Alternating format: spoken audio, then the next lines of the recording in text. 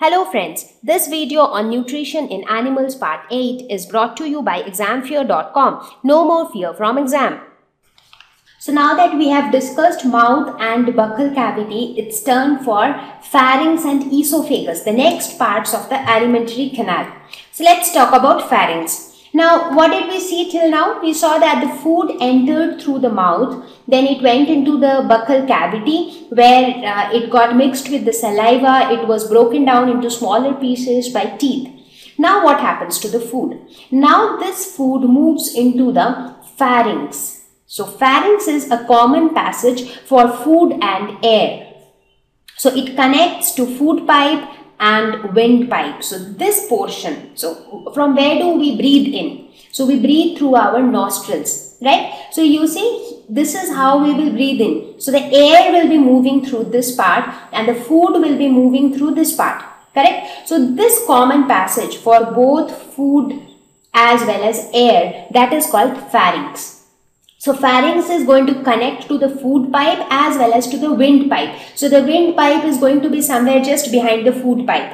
So that's how it is. So the air which we breathe in, that will get into the windpipe, and the food which we eat, that will get into the food pipe. So for both of them, there is one common entry, that is pharynx, and pharynx will take a decision. If it is food, it will send it to the food pipe. If it is air, then it will send it to the windpipe.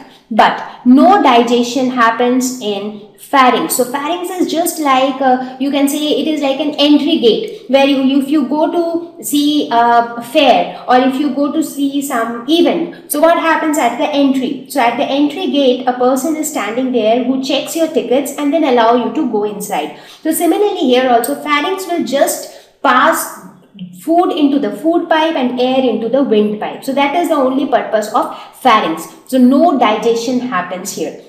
So pharynx will connect, so it is like a common thing which is connected to nose also, which is also connected to mouth. So it is like connected to both the parts. So let's see, where does the food go after passing through the pharynx? Of course, it goes into the food pipe, which is the esophagus. So this is the food pipe. So after passing through the pharynx, it moves into the food pipe. And what happens in the food pipe?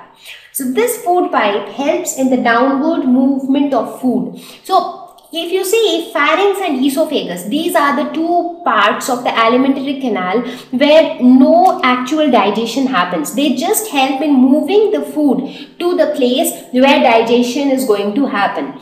So they actually help in transporting the food from mouth to stomach. So they act as the road between the two. So in esophagus, they have some muscles involved on the walls of the esophagus or the food pipe, and these muscles make some movement which is called peristalsis. So peristalsis is the name of the movement which is due to expansion and contraction of the muscles on the inner walls of the food pipe. And this movement pushes the food downward, and that's how the food moves in the downward direction, and finally it reaches the stomach. And now here starts the main story of digestion. Thank you. Please visit www.examfear.com to watch more educational videos with a better experience. Please do not forget to like and subscribe to our YouTube channel for latest updates. Thank you once again.